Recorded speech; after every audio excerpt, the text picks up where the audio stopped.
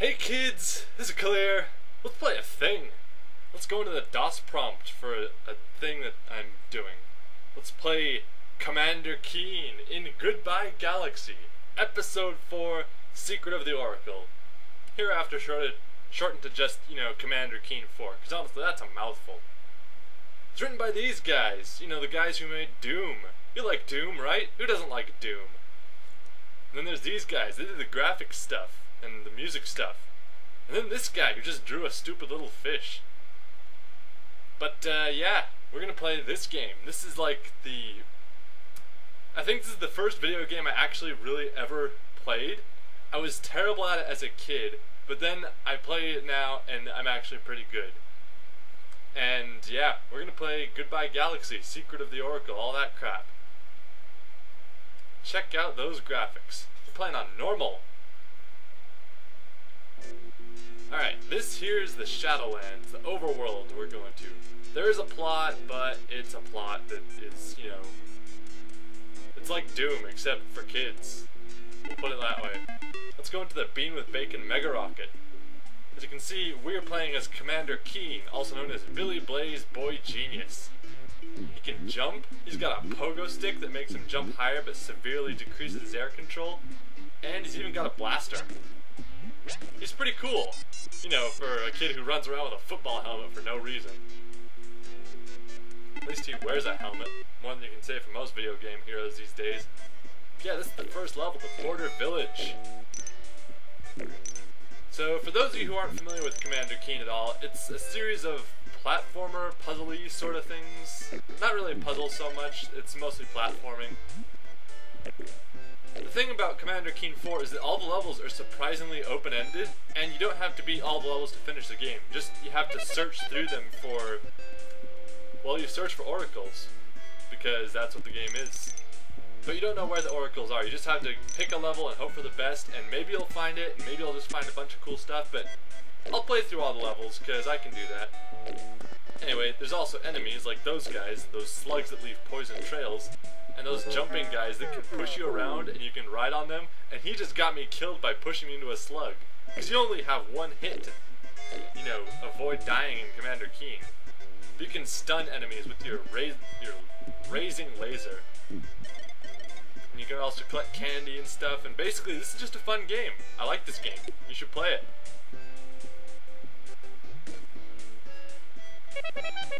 Let's go down here. What is down here? Down here is chocolate. Yes. And hopefully not vats of acid. Oh no, vats of acid! A giant statue of a slug with a crown on it. Okay. That makes no sense at all, but okay.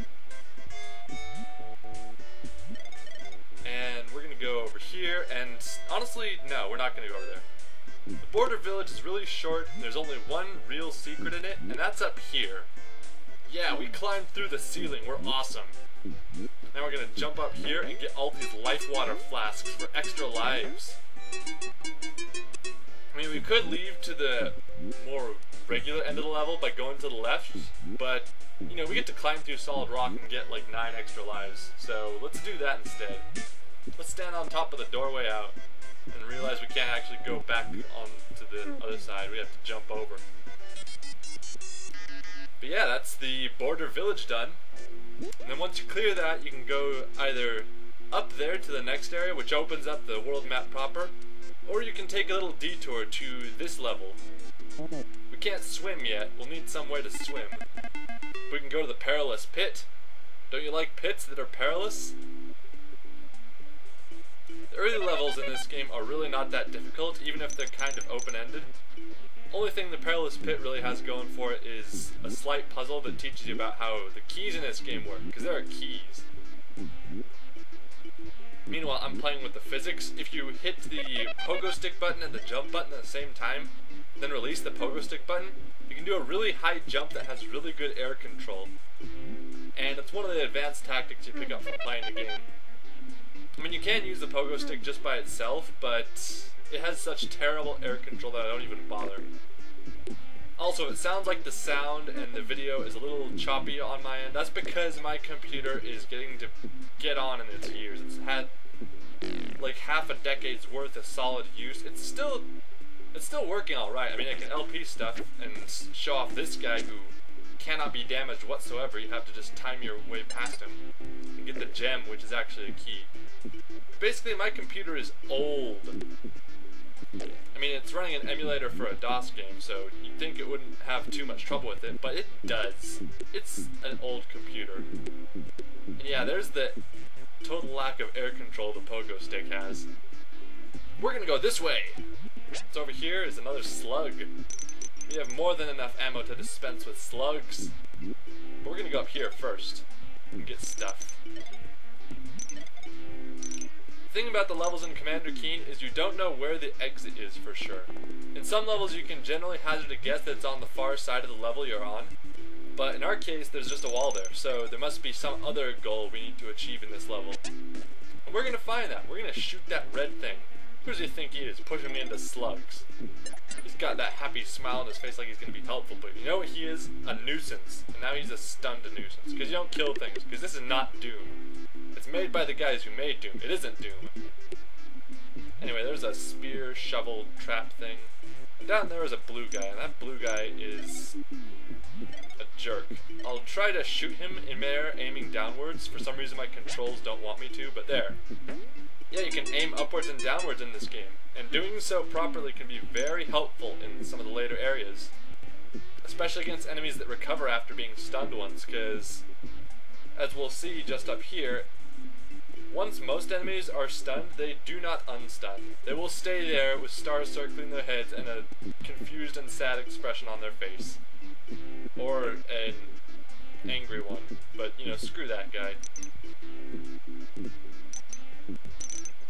Pogostick is nice for platforms that will fall underneath you if you stand on them, because you can bounce on them a couple times before, you know, it falls.